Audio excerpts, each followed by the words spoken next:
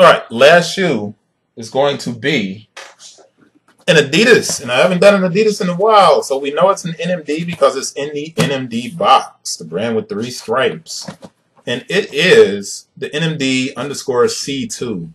The NMD fell off. This is style code BY3011. This is really a nice shoe.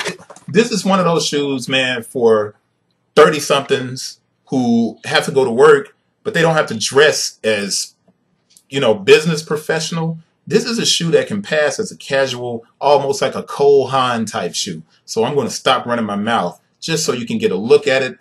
I don't think anybody's bootlegging, so this is less of an authentic verification than it is a look at a shoe that I think is really cool and clean, especially if you have to dress up. So let's get to the C2 and check it out. The Adidas paper with the logos on it. I didn't give you the UPC, which is for a size 11, 190, 309, 665, 205.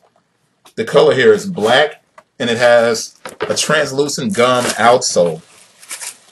And this is easily one of the best looking, kind of casual looking Adidas shoes that you will find.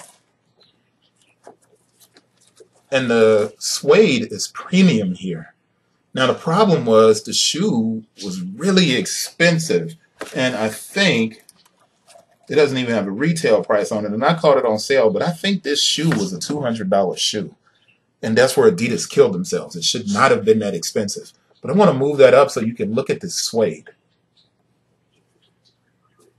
That's just a really nice soft suede, man, on that toe.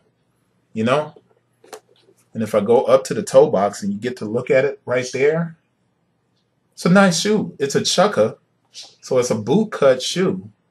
But it's got that white outsole, the white midsole boost, reflective laces. And man, I just don't understand why Adidas rushed so many of these shoes out, kind of killing the value on the NMD. Because if this was handled properly, man, this shoe should still be pretty popular, especially amongst guys who have to kind of dress up a little bit more when they go to work. You know what I'm saying? But here's the outsole, that gum outsole.